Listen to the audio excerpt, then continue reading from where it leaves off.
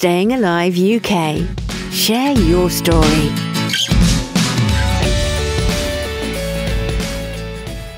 Hi, Jane. How are you today? I'm great. Thank you for asking, Michael. Great to be here. Thank you for having me on. Oh, thank you for asking to be on. I'm always delighted when people say, yeah, I want to be on that podcast, find out and share their story. And yeah, unfortunately, as you have experienced, I've had over the last 6 months or so, and also this year has happened as well, quite a few people booking. I only do one interview a week. And now, for anyone who's listening, I'm booked out through till July this year. That's crazy. That's crazy good. No, that's crazy good. It's a nice problem to have, I guess, because I don't need to worry about finding guests every week. But yeah. I suppose when I've started this podcast, I never really kind of panicked if I didn't get any guests for a couple of weeks or so. But now it's not an issue. The only thing I've had to do is make sure I block off some time in my calendar for holidays and things. Yeah, you need to make sure that you don't burn out and just, to get a few in the can if you fancy taking a week off, and then true. Yeah, that's do true. It that way around. But I know when we booked, it must have been 3 or 4 months ago, and I think you were like, oh, I'm really sorry, it's like 3 or 4 months. And I was like, don't worry, because I was overseas, it was fine, it worked perfectly for me, so it's all very good. Understanding. That's good. And obviously other things happen in the story as well, don't they, during that period? So well, yeah, you never know, a lot can happen in 4 months in this world at the moment. Yeah, absolutely. Yeah. So Jane, I'm really looking forward to hearing your story. Obviously, I've read bits and pieces, but it's always good to hear it rather than read it. So I'll start with my opening question. My guests are used to this question. Is please tell us a little bit about you. Where were you born? Have you moved around? What about school, education? How did that go? Your first job, career? And then obviously how you got into what you're doing today. So I'm going to hand over to you and just sit here and listen and enjoy. Gosh, yeah. So how long have we got? Plenty of time. So for anyone in the UK listening, I'm a northern girl. So I come from Manchester originally. I've lost a lot of my accent because I left there when I was 18 years of age, and I left and went to uni and never went back. But just go back for visits right now. So that's where I'm from. That's where my kind of heart is. That's where my sort of values set. Anyone knows people from that neck of the woods, we're great people, very friendly, very outgoing. My husband now, we do go back and visit family, and he's always surprised at how people talk to one another on public transport, which in central London never happens. You don't even make eye contact with people. So no. It's a completely different culture up there, which I love. In terms of my first job was actually delivering the weekly newspaper. So I used to deliver the Sale and Altrincham Messenger. So I used to do my brother's round. So at that, I don't know what it is now, but in those days you couldn't have a paper round until you were 13. And I was, I think, 11. My brother didn't want to do it because he was too busy, playing lacrosse and ice hockey and all of this. So I said, okay, I'll do it, obviously for the money. And then I got my own round at 13. So that kind of got me out of the house and started earning money from a young age. And I think that gave me a real sense of independence from a very, very young age. Yeah. I when I go walking the dog early in the morning, like 7 o'clock in the morning, I often see paper girls and paper boys in all weathers, I have to say. And in the very early morning in the dark as well. I mean, they must be up earlier than I'm walking the dog type of thing. And that's incredible at that age. I think it's incredible that they're still doing it today. Yeah, I know. I don't know how many people still do that. I mean, I never wanted to do that kind of paper rounds because it did mean every day getting up early, and even then I wasn't a morning person. So doing it once a week and having that, it was as long as it's delivered by 6 o'clock on a Friday. I was almost hybrid working before hybrid working was a thing, because I used to figure out when was the best time to go and do it, and just I used to try and do it all in one go. I could get it done in a couple of hours. That was good. But yeah, that was my first job. And then I moved into, we didn't have a lot of money growing up, so I never had pocket money. And my mum was working she had like a little, nowadays you'd call it a side hustle, right? Yeah. She had a side hustle being a waitress. So she'd go and one day she couldn't find a babysitter for me. So she took me with her, and I was sitting in the car, and the person who was doing the dishes didn't arrive. So she said, my daughter will do it. So then I came, and I was like, I gotta remember it to this day, they didn't have a dishwashing machine. So I was literally washing 70 of everything by hand without washing up gloves. And then that was it. It's like, oh, she's a good worker, isn't she? So that was it. Then I had another job. I had a side hustle to add to my side hustle. But that gave me a real love of hospitality. So it was working at events. So it was working in hospitality, and that's what I went to do my degree in, because I got to my kind of end of school and it was like, what are you going to do now? Because my school expected you to go to university, and I was the black sheep because I went to a polytechnic. Good, how dare you? And I did catering management and retail management as my degree, which was brilliant. I mean, it's just the people in hospitality, if you ever want a good night out, go out with people in hospitality, because they know how to party. They know how to party, and they're also well connected, that you always have like great venues and things like that. Yes. So that was my degree. And then at the end of my degree, it was like, right, what am I going to do now? And I was really late in figuring out that I've got to go and get a proper job now. Yeah. And the year I left, this tells you how old I am. The year I left was the year that Disneyland Paris was opening. And they came to our uni. I don't know if they still do this. They used to call it a milk round. So they go to all the unis and all the companies that show pony their wares and try and lure you in. And so I joined Euro Disney, as it was called at the time, on their graduate training program in their resorts, in their hospitality, in their hotels. So my first job there was doing night shift, mise en place. It was the largest hotel in Europe at the time, had over 1,000 bedrooms, and the mise en place for breakfast took 7 hours. Wow. That was me in a blue boiler suit with some German guy, some French guy. It was just like the weirdest time, but it was a brilliant job, and I had to moved learn then French. to Paris. Yeah, I moved to Paris, age 21, moved to Paris.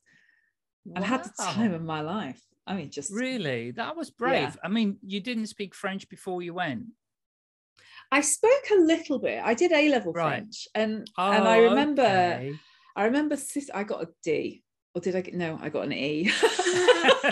That's E for echo. That's E for extremely bad. But I remember excellent, in the interview, and there was this woman. She was English, and she was trying to do the interview in French, and there was me and there was two very posh public school girls going, oh yeah, we go skiing every year in France, so we really speak French. Well, they were crap at French, and I was better than the English person interviewing, and I was like, I actually speak more than I think I like, more than I realize. And because at the time where I was working, it was very it was one of the most multicultural places I've ever worked, because there was just people from every country imaginable. But on the night shift, we had to speak French. It was like the only kind of common language between us all. So 3 months of that, and my French got better. And I also made the point of not hanging around in this English bubble. Not hanging around in this English expat bubble. I did have English friends and American friends, but I also had French friends. So I would go to parties with the French people, and some of my best friends now are French, who I met in working in Disney. So it just opens this world if you can speak another language. and the best way, as you've alluded to effectively, is go and work in the country where the language is spoken, because you just absorb it so much faster that way. Yeah. You know, I mean, I'm a Dutchman originally. I was very good at English because of where my mother was from, and she spoke English at home a lot. So I was very good at English in school. But when I came to the UK, I wasn't confident enough to go and continue my studies in English. I went, no, there's no way I've got that confidence. But then, of course, I started working straight away. And of course, you're in that country, in the country where the language is spoken. Okay, it's English, but you learn it so much faster. Yeah. Wow. Yeah, I do believe, though, that you have to have a foundation. So as boring as it is, I don't know if it's the same in English, but as boring as it is in French, you have to go and learn tenses. You have to learn verb conjugation, because once you know that, then you learn you learn new verbs, and you can then conjugate them, because you have to, because it just changes the meaning completely. It's like, you know, you were going, or you want to go, or you would like to go. It's all very different. It's all very subtle. But if you don't get that foundation in place, you can't build the house on top of it. So I say yes, and get those basics. And don't be afraid to make mistakes, because you will make mistakes. You're going to mess up. You're going to say things that are completely inappropriate, unwittingly. Yeah. You know, because there's a word, there's two words in French. It's cou and cul. And one is neck and one is your backside. So very often I had a pain in my neck. I was telling people I had a pain in my, like, literally. Oh, that's brilliant. Yeah. You will, and people would look at you like, you really? I was like, yes. And I point to my neck and they go, no. So I say, cool, pas cul. So you will make mistakes, and it is just, you know, just go with it, but just use that as a learning thing. So now I know the real difference between neck and, you know, backside, the other part of your body. The other part of your body. so yeah, you've just got to do that. And, you know, and I went there, and then, you know, at the time, anyone who remembers Disneyland, Euro Disney opening, it was a bit of a disaster, because the Disney Corporation picked up this American thing and plonked it 32 kilometers east of Paris. And culturally, it just did not work. So there's so many things that weren't working with it. And everybody involved in this graduate program, I don't know, they just disappeared. Whether they got fired or whether they left, I still don't know to this day. Right. But then auditions came to go and join the parade. Because obviously this was one of the things which was like, we need to like put on a show here. It was one of the, like, how we're going to turn this business around. So for the 1 year anniversary, they went and recruited all these people to go to the parade team. So I just thought, well, I quite fancy that. I'm quite a good dancer, done a lot of show, you know, theatre at school and stuff. So I went and auditioned and got the job. And that was like the best job ever. Suddenly my job is dancing down Main Street USA, or being on the castle stage, or doing the Electric Light Parade, or doing the Beauty and the Beast show as all these different characters and dancers and stuff. And so I stuck there for another few years. So I stayed in Disney all in all about 2.5 years, and I left because I thought, right, okay, people are starting to leave now, my kind of cohort, my friendship group. And I think it's one of those places you go and you just have an amazing time and leave, or you're like a long term. You know, one of my very best friends is still there and has been there for 30 years, because this year is the 30th anniversary, which is scary, right? Yeah. Wow. But it was a great foundation, especially, I mean, it's great because the degree that you did, and then going into kind of a hospitality, like the biggest name in the world. Yeah. That's pretty amazing. The guest experience. I mean, if you know, there's things that I've taken further into my career that I learned at Disney. Yeah. And once you've got that as a foundation, so certainly in terms of guest experience, in terms of, never saying no, you do say no, but never use the word no. It's how you point. So I've got that face that people stop in the street and ask directions, and you never point with one finger. You always do the 2-finger point. It's just over there. All these little things that, never leaves you. Never leaves you. You walk down the street and you pick up a bit of rubbish and put it in a bin. You're never more than I can't remember, like 10 meters from a trash can in Disney. Yeah. So it's everybody's responsibility to pick up the rubbish and put it in the bin. Doesn't matter who you are. No. Oh, great. So 2.5 years there, back to the UK. Back to the UK, and then I thought, right, I've got to get a proper job now. So at the time I was living with my boyfriend on the Isle of Wight, which is an island just off sort of near Portsmouth, Southampton.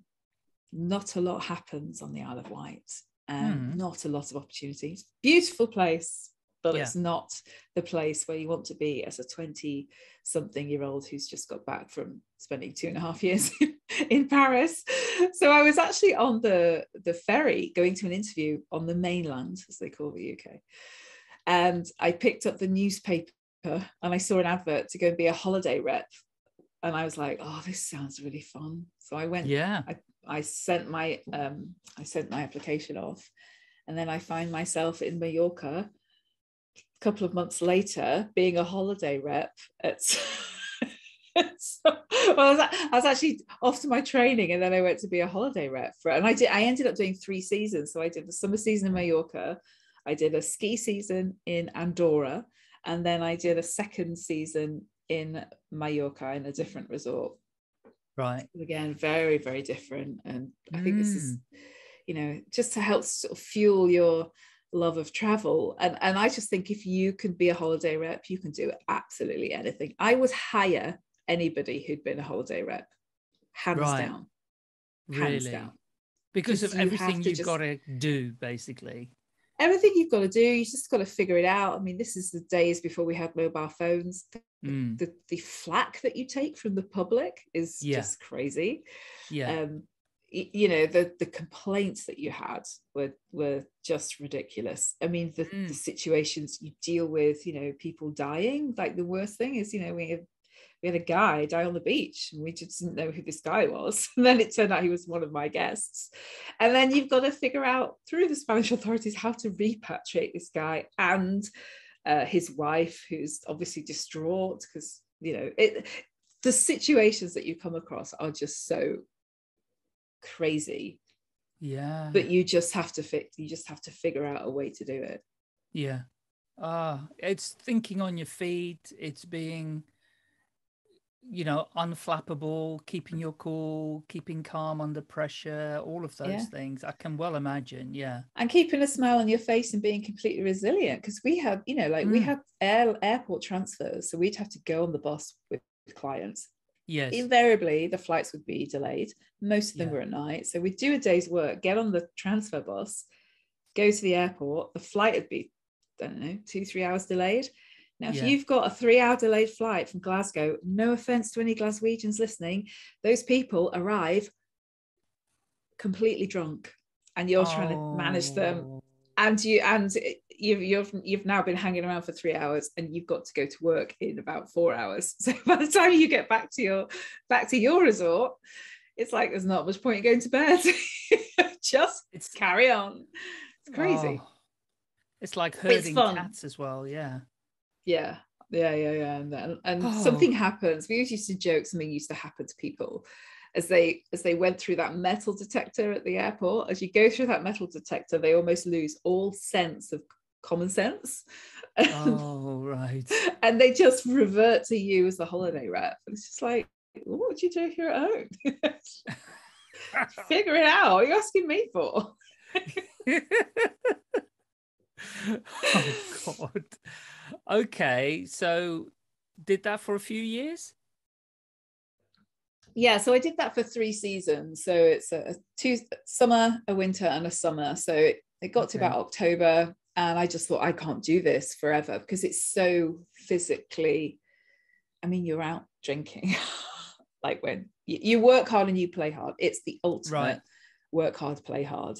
Yeah. And, you know, I was just at the end of the season, the reps are just exhausted, mentally, physically, emotionally, and just need a rest. So again, I kind of came back, went back to the Isle of Wight. I was still with, I don't know how I was still with that guy. I went back to the Isle of Wight, and I started like, right now I'm going to look for a proper job. And I started working, I was doing lots of like bar jobs and chilling out, and I had a few trips and stuff, but I started working for British Airways. So I finally, it's that thing of you start applying for all these jobs and then 2 offers come in at once. And I had 1 offer from Sainsbury's on their graduate program and 1 offer from British Airways. Now I looked at it, because of where I was living, Sainsbury's placed me in their southwest region in Plymouth. Now, I didn't know where Plymouth was. If anyone knows the UK, Plymouth is a town on the southwest.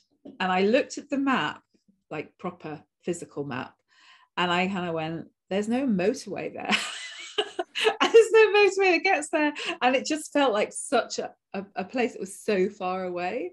Yeah. And I was like, nah. I was like, it's an hour to Heathrow from once I got to the mainland. It's an hour to Heathrow. The pay was a bit better. It's a bit more exciting. I get to travel the world. So I'm going to go and join British Airways. So that's when I went to join British Airways. Yeah. And I ended up staying there for just under 20 years. Wow. Which I say that out loud, and especially young people nowadays, they go like, what? That was the thought I had when people used to say that to me. I've been here for 20 years. But also because it's such a huge organization, you can do so many different roles and you can work in so many different parts of the business. Yeah. And I gravitated pretty much towards the HR, learning, leadership development kind of area. So I started in cargo, and basically I was playing this big game of Tetris, and my job was to figure out, here's a list of the cargo to get on this plane, here's the space available, figure out what can go based on priority lists and customers and stuff. So that taught me so much about aeroplanes, which really helped me when I got into like certain areas of the business. So like when I was in engineering, I could talk their language because I knew about which holds you can put certain things in, and different types of aircraft and cargo bins and all of this kind of stuff. So it kind of, it enabled me to kind of walk in there, not just being an HR person, but being an airline person, which was really helpful to me. Yeah. Brilliant. And so so how long were you on like the graduate program before you then went into like, you know, the learning HR route, kind of settled into that sector? Yeah, so I was there for, I think it was like about 18 months, something like that, 2 years, and then I sort of moved out of it. I was actually on a training course, so it was one of those, what we call the sheep dip training, where we're moving buildings. So we're moving from this kind of old building into this state-of-the-art facility. And I was chatting with the trainers at the break time, and they were like, oh, you'd be brilliant in training. Oh, and we've got a vacancy. And I was like, oh, great, I'll apply. They went, yeah, it closes tonight. So like, go home and write your CV. So I literally went home, wrote my CV and submitted it. And then I got the job, and it was brilliant. I mean, I just, I was training, I was away every couple of weeks to some far-flung destination, because we used to, I'd fly into like Miami, and then we'd have lots of the people coming up from sort of South America, or we'd be in LA and we'd have all the people coming from the West Coast, and then I'd be in Joburg and Hong Kong and Dubai.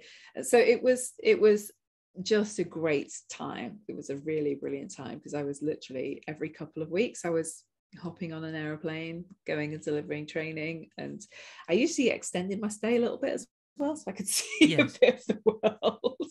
Like, why not? My ticket's paid for. All I've got to do is pay for a night in a hotel and my food, and that's fine. Yeah, absolutely. Otherwise you miss where you've been, basically, haven't you? Well, and because I was training in cargo, so I was still part of the cargo team.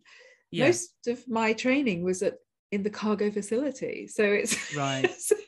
so they'd put me up in a hotel like near there. And so it's not exactly like, oh, you go to Miami and you're on South Beach. It's like, no. I'm at Miami, I'm at the airport. So I was like, if I'm going to Miami, I'm gonna tag on some days to see Miami, not just the airport. Just get and as you know, and as a lone female traveling, you know, there is a sort of say you can't go out in some places. You know, like in Johannesburg, I couldn't go out on my own at night, even to the mall. You know, it was like I had to get a taxi somewhere, or it's like, no, don't go out after dark, literally. So it's quite a shock sometimes. So yeah, it's different, but that gave me a great, you know, sense of traveling, and of course having access to flights meant that, you know, I could go and meet the friends that I'd met in Paris who are now doing something else as well, and they're going to be in LA for a week. Like, oh, I'll hop on a plane and I'll come to LA. There's a French word for it. It's called ami valise, which means suitcase friend. So my friend was working. He used to go to California a lot, and so I'd be his ami valise, you know, and I'd just like, oh, hi, can I just come stay in your hotel room? He'd be working all day, and then I'd just, you know, chill by the pool and then we'd go out at night. So it's good. Oh gosh, so that was quite an enjoyable ride then, all of that for you on the training side. Did you do then any other things in HR? So I moved into more of the, what we call like HR business partner. So I'm never the HR person that's the kind of tissues and sympathy and employment policies person. That's not my strength. My strength is being that strategic business partner. So working with what we call my client areas. So I was in Gatwick for quite a while, and we worked on some of the big change programs there. So essentially, I'm a HR person that's working with the business. So the challenge at Gatwick is we've got this, what we call a legacy airline, competing against these new guys on the block, you know, the EasyJets, the Ryanairs, who have a very low cost base because they've designed their operation based on cost. They sell based on cost. And how do we compete with that?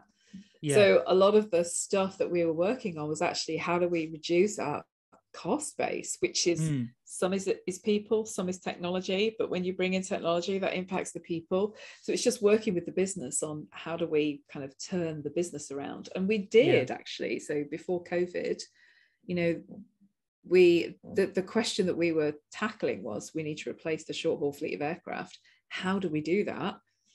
We need to convince the board that Gatwick is the place to be, and we completely changed the business model, got the funding for the new aircraft, and increased the long haul routes as well. So we did really turn the business around. So that's the HR side that I'm much more passionate about. That's more my zone of genius, rather than you know, Jane was sick 3 times this week. What policy do we enact? It's like, oh God, please don't ask me that question. I don't even know, you know, or, oh, they didn't get paid this week. And you look at that, no, I can't go to that person over there. Yeah, we don't like the look of this person anymore. How do we get them out of the business? Yeah, there was a little bit of that on my side, but it was. But you know, it's interesting. There's always casualties with anything like that, with any big change. That there's, you know, if there's going to be a reduction in headcount of, you know, in Gatwick it was sort of in the region of 500-600 people, then you have to change the management structure around that, because you don't need as many managers. So there is heads will go. And that's, I think, what I do now is much more about how do you exit people from the business with dignity and grace. Because one of the things that we used to say to ourselves in that scenario was, what we're doing to people may not be the nicest thing. So we're actually telling people that their livelihood is disappearing. Some people are at an age where they don't care because they're about to draw their pension. But other people, they've still got a lot of time left in their working lives. The question is, we have to exit them because that's business. there's a way that we can do that though, and the way is with dignity and with grace, and actually with speed, because I mean, you know, it actually happened to me, and it's quite funny because I moved out of that sort of HR role into what we call a talent role. So I was head of talent for a while. That was my last job in BA.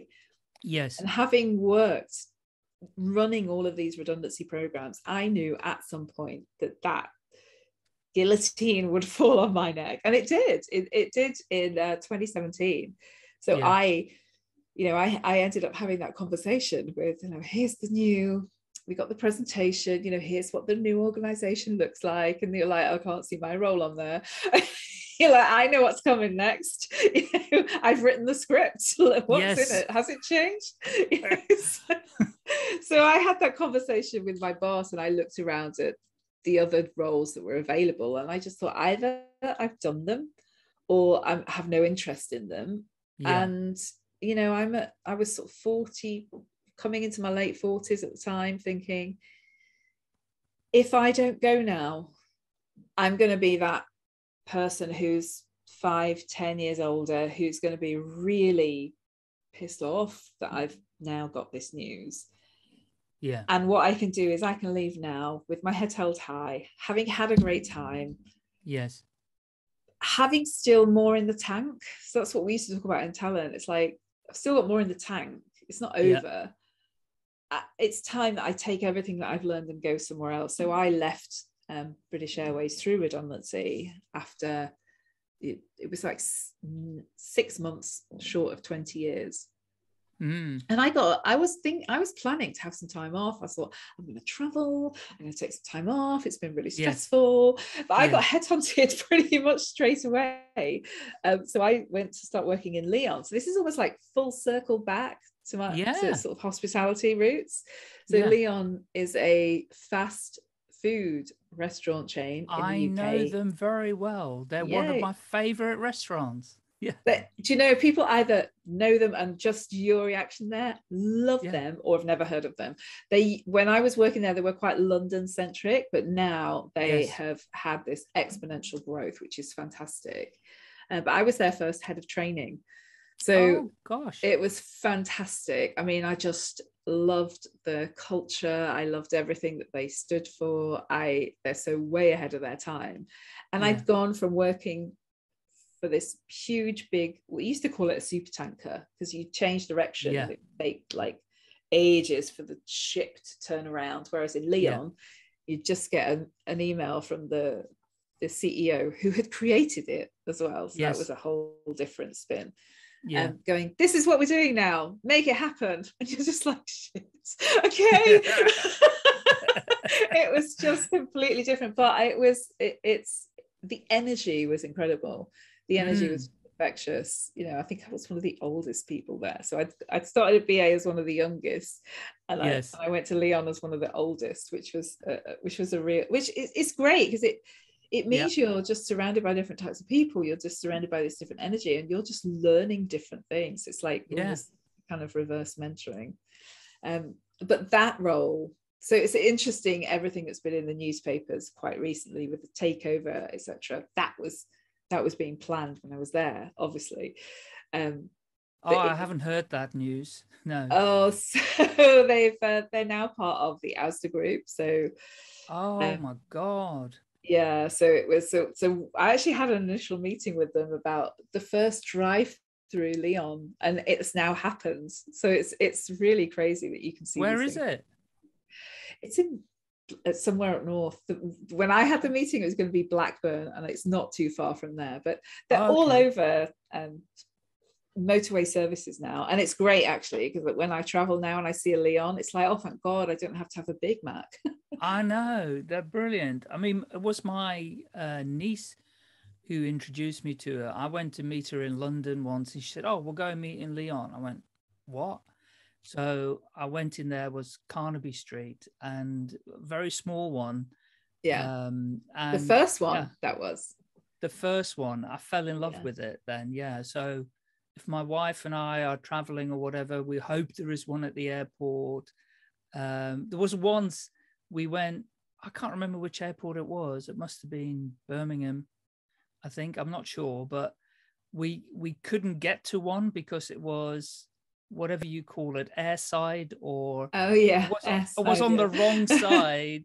And we were walking through this building searching for it. We went, oh, we can't get to it because it's on the other side.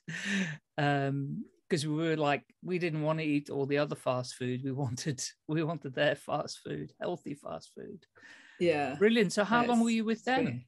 So I was with them for 8 months, and then that was a really different experience in terms of redundancy. So literally I was working at home that day. I remember it very, very clearly. Yeah. And I was just I went into my emails because I was sending an email with an agenda for my first team meeting. So we'd finally got to the point where, these people were joining my team. We had something in the diary, like the first session, what we're all about, what do we want to be known for, all of that kind of stuff. Yeah. And there was a message from my boss, and I opened it, and they opened the PDF signed letter that was written in a completely different language than is usual. It was very formal, but I was like, this is an invitation to a meeting to discuss my future employment. Now, right. I knew what this meant. This meant I had no future employment. So literally the next day I went in, and it was, your last day's Monday. Go home, write a handover, come back with your laptop, mobile phone, keys to the office, and a handover, and that's it. You're finished. Which was that was a couple of weeks before Christmas. So Merry Christmas. When people do, they always do it leading up to Christmas. Do you know, I've been involved in a lot of redundancies. I don't think there's a good time.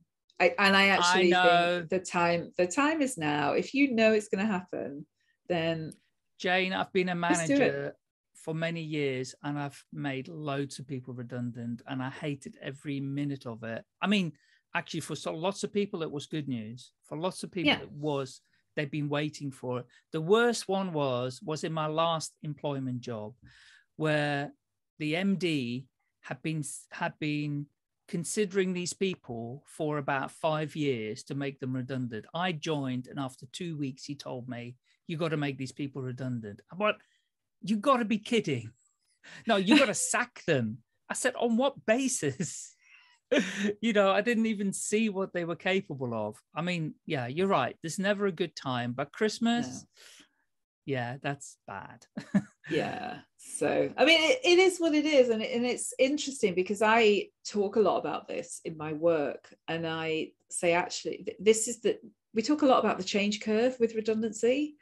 And I say, yes and no. I said, so the change curve, yes, but change is something that happens to you. So redundancy is a great example, whereas it's happened to me. There's nothing I can do about it now.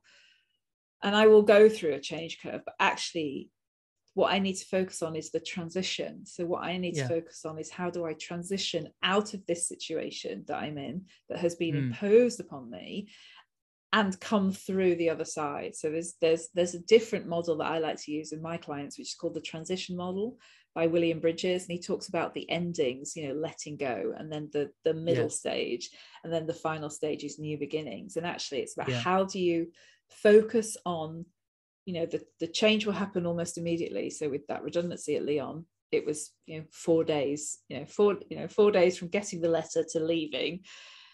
The transition took months because it was before Christmas. I had a couple of trips in. I took some time off. I have a friend who I worked at Disney with, who's crew, and I traveled a bit with him on his trips. And then I was thinking about starting my own business, and it was almost this like itch that I thought I need to scratch. Yeah. So I just thought, what's the worst that can happen? Right? What is the worst that can happen? The worst that can happen is it doesn't work. That ultimately. So why am I dithering about? Because what I was doing was I was applying for jobs and thinking about setting up a business at the same time.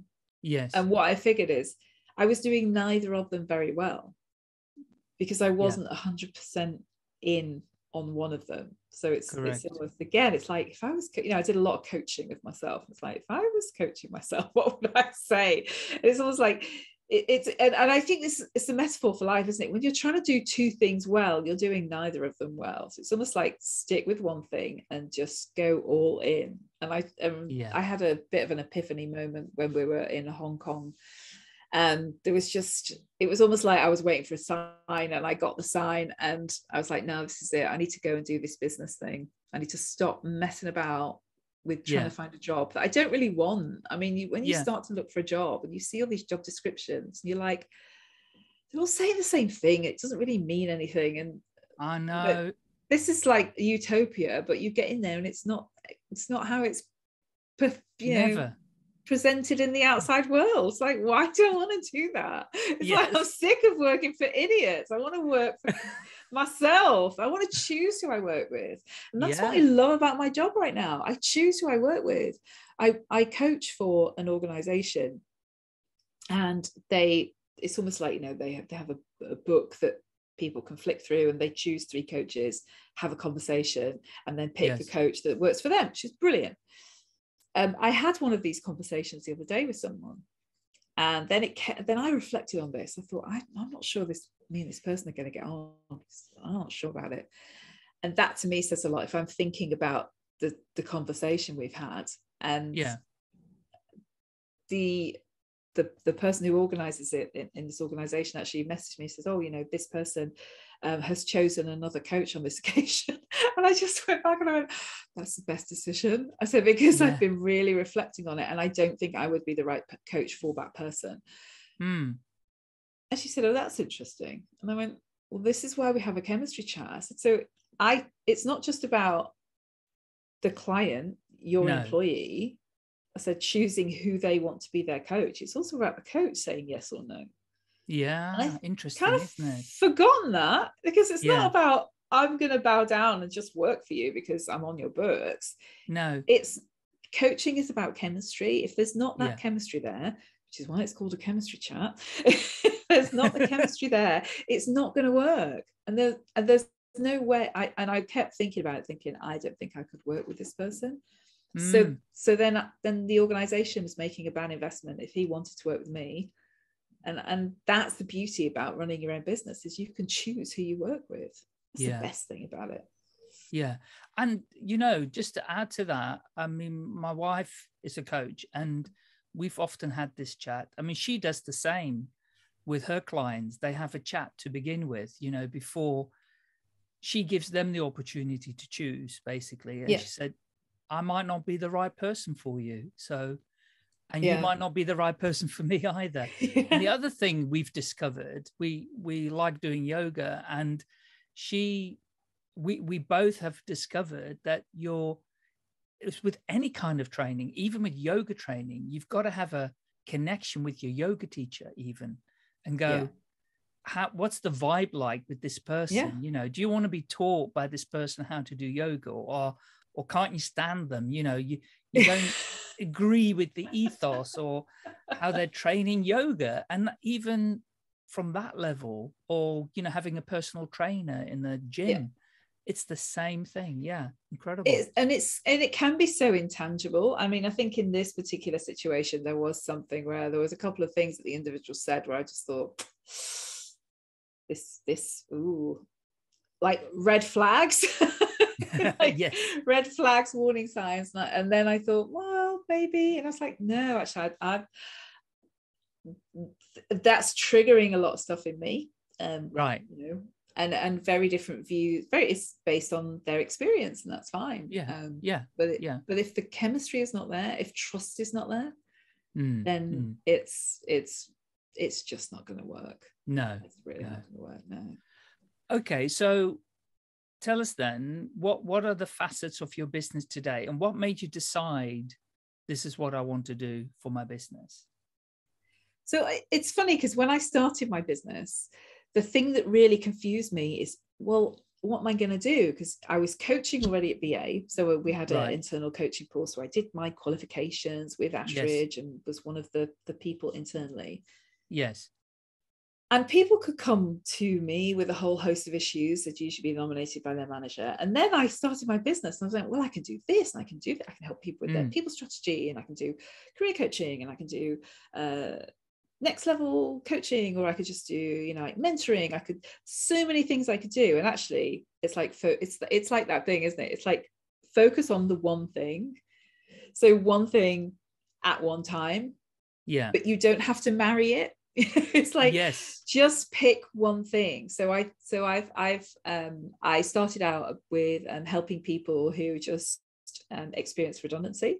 So that was, so thinking about all of the stuff that I've had, to general career coaching, to helping HR directors write their people strategy, to helping people to kind of take the next step, to first 90-day coaching. So I've tried all of those things, and I've loved all of those things.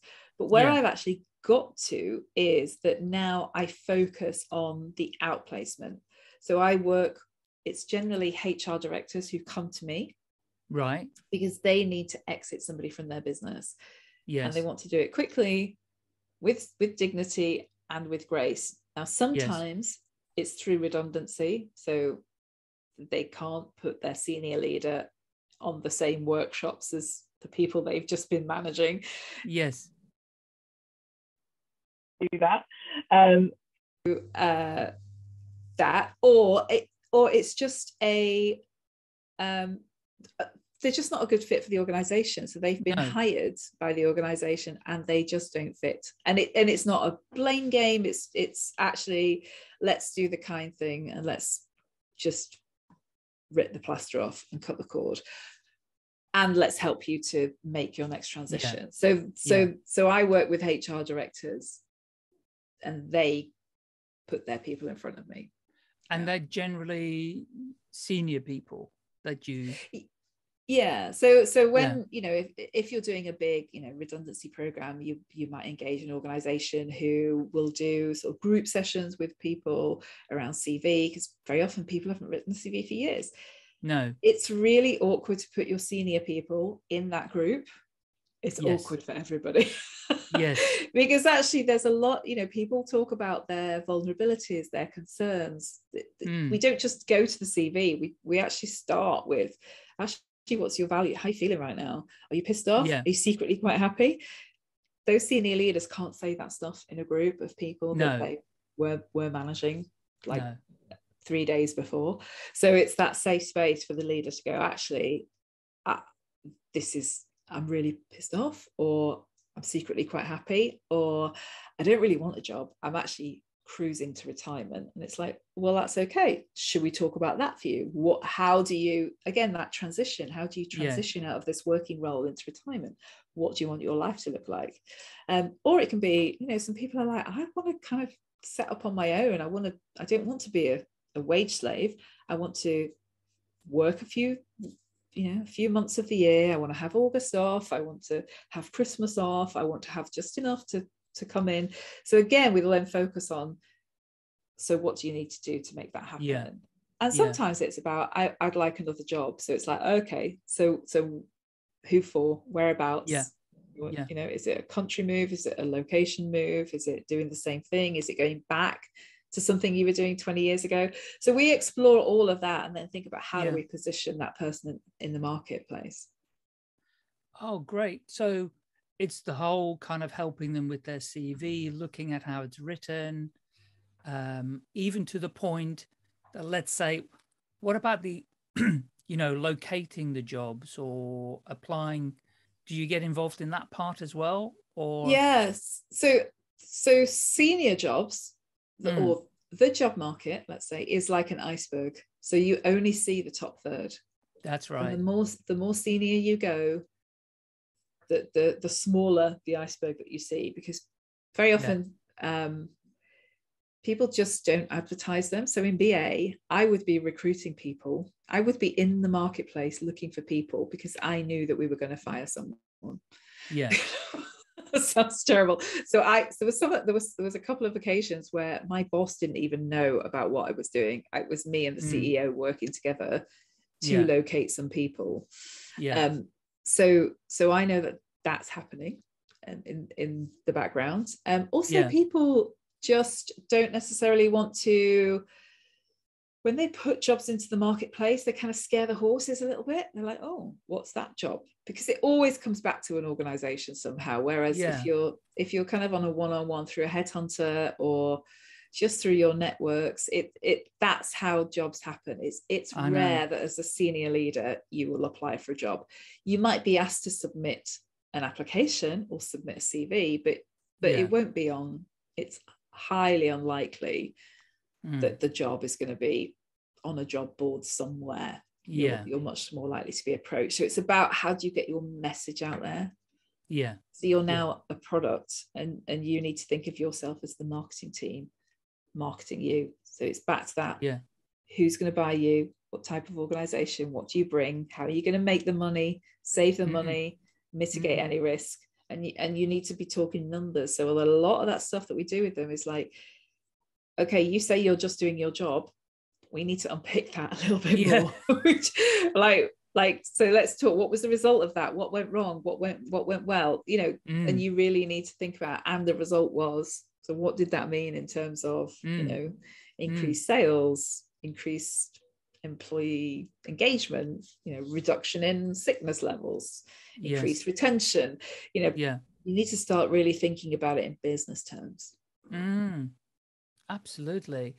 Oh, it's how's it going, first of all? How long have you been doing it, and how's it going? So 2022 is going to be my 4th year doing it. So it's going quite well, actually. I've had some time off. So I know we talked about when we were trying to arrange this. So I was overseas. Having not been able to travel for 2 years, that was very frustrating for you, especially. For me, oh my god, and also my husband is Mauritian, so we haven't seen his family for a long time, and we're getting to that age where our parents are aging. So my mum was in hospital for a few weeks, and his dad's not been well. So I've been, again, sort of focusing away from the business and focusing on that stuff. But I'm back. All of that is as fixed as it can be for the moment, and back with a vengeance. So I only work with 2 clients maximum at any one time, just because it's again, part of my learning has been I'd rather work with fewer people but give them much higher quality focus. And they can contact me, my VIP clients can contact me anytime between 10 and 4 via Voxer. If they've got a question or something comes up, they can contact me, and I can't do that. I can't provide that if I'm working with lots of people at one time. So are you looking for introductions? Are you kind of going, no, I'm okay, I'll find my own ones? Only because I know one person in particular that I can put you in touch with. We can chat about that after the official interview is over. But, and also I used to be let's put it this way, I used to want to be connected on LinkedIn to HR professionals, HR directors, because I had a product that they may be interested in, which was me to begin with. But then later on, it was a training product. So I had lots of, so my network on LinkedIn is quite big on that front. So feel free to have a look through. I might not know them all, I have to say, because I've got a big network. Likewise. I might know them. But feel free to have a look through. Actually, you might not even be able to. But if you see somebody that I'm connected to, let me know. Anybody who's listening to this podcast, I'm very happy. I mean, LinkedIn is it's such a game changer, isn't it, for how we kind of connect with people. Most of my business actually comes from LinkedIn. So brilliant. It's I'm very active on there. If anybody listening wants to connect with me on LinkedIn, please do. I accept everybody, apart from the weird blokes who you can just tell are going to spam you. But I most of my clients find me through LinkedIn, and I'm much more of the, I go live on there a couple of times a week. I'm posting a lot of content, and I actually get really nice messages from people who go, I know I've never worked with you, I've never paid to work with you, but I follow you, and I've used your advice, and I've just Brilliant. handed in my resignation. I got one of those the other day, and it's just brilliant. It's like I'm resigned from, I've left X company. I can't tell you where I'm going yet, but you'll see it. But I've just been following your advice. So it's just like, fantastic. Thank you. Very good. So what you need to do for those ones, a tiny bit of advice for anybody who gives free advice, set up a account with Buy Me a Coffee. Do you know, I have been thinking about this because I keep seeing it on YouTube, and I was like, and I always do. For those creators who I just subscribe to, and I just think, yeah, I'll buy you coffee, 10 quid. Yeah. So yeah, that is a great idea. I am going to do that. For 2022, anybody who gets you free advice, say, well, I hope it was useful. Feel free to buy me a coffee. And you'd be surprised how many coffees some people buy you as well. So I've been pleasantly surprised with it as well. So it's interesting because I was always taught, like, if there's a busker who makes you stop, yes, always give them $1. It's a long time ago, but or €1, £1, whatever. It's like, if a busker makes me stop and watch, I always give them something. Good. Good soul. That's pay I it forward. Agree with you. 100%. Pay it forward. 100%. Jane, what have we missed? Is there anything I haven't asked or got out of you? So I'll ask you in a second to share where people can find you, but in summation, you kind of support people with their next career move through whatever means they've been asked to make the next career move. And you literally help them with the nuts and bolts and everything, including the practical side, but the psychological side as well. Is that about right? Or I'd say we don't jump straight to the CV. To write the best CV or LinkedIn profile, you've actually got to hit the pause button and take 4 steps back and just go, right, well, what do you want to be today? Because you can be anything you want. Anything you want to be, you can be right now. You just got to figure out how you position yourself as the go-to person for that thing. And then what I help my clients do is just sort of tease out all that stuff from them that says, actually, you can do that thing. You can be that thing that you want to be. So and support them through that process, because it's a roller coaster finding a job. There are the highest highs and the lowest lows, and it's a roller coaster ride. It is. It is. I mean, it's an interesting market at the moment, isn't it? You can't quite, I mean, I'm not looking for a job, but you can't quite believe the kind of headlines necessarily that says, there's millions of jobs available and they're struggling to, it's like a job hunters market at the moment, or employee market. You can demand whatever you want to demand type of thing. But I guess the more senior you get, it gets tougher. It's a tougher market to get placed in as well.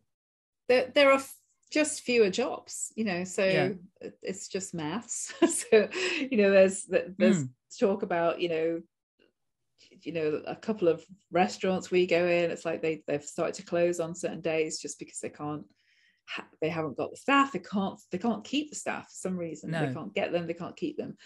At a senior level, there are just fewer jobs. So but what I say to my clients is, you need to be really clear about what it is you want, what type of organization, and what you can bring, and then start to work your network. Because if you're really clear with your network, then they can work their networks for them, and then your opportunity explodes.